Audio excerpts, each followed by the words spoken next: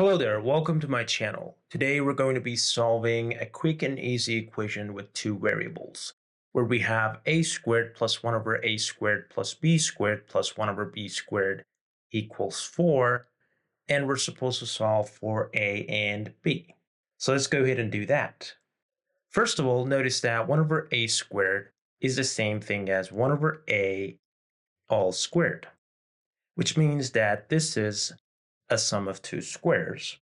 And since 1 over b squared is the same thing as 1 over b all squared, the same thing is true for these two, which means that we have two sums of two squares on the left-hand side.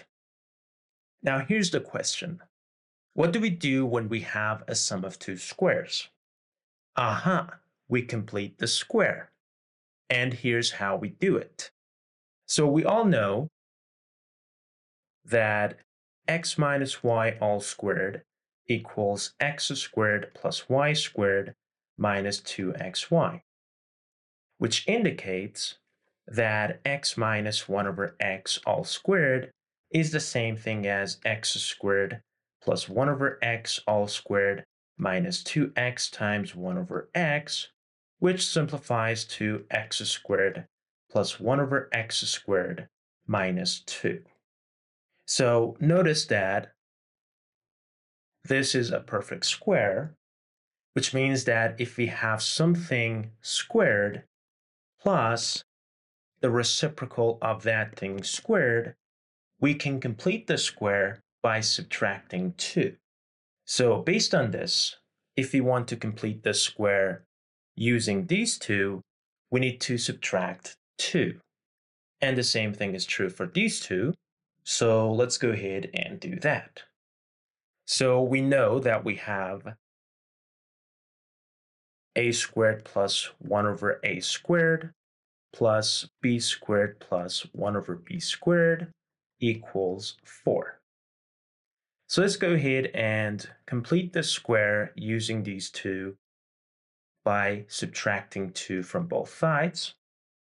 And let's go ahead and do the same thing with these two.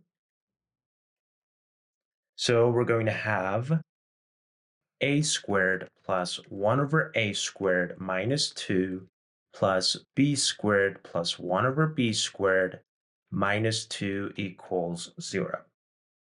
Now we know that this is a minus 1 over a all squared, and this is b minus 1 over b all squared. And their sum is equal to 0. But the thing is, we know that this is non-negative as well as this one. So the sum of two non-negative numbers is 0, which means that both of them have to be equal to 0.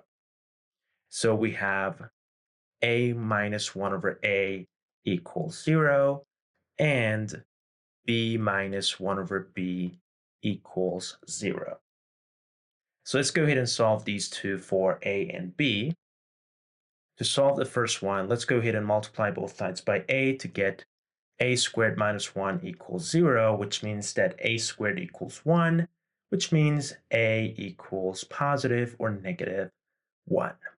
We can do the same thing with b, and we get b equals positive or negative 1. So we have two solutions for a and two solutions for b, which means that we have a total of 4 pairs of solutions for our equation. And they are as follows. So a comma b equals 1 comma 1, or 1 comma negative 1, or negative 1 comma 1, or negative 1 comma negative 1. Great. This brings us to the end of this video. Thank you for watching this. If you enjoyed watching this, hit the like button and subscribe for more. I'll see you later.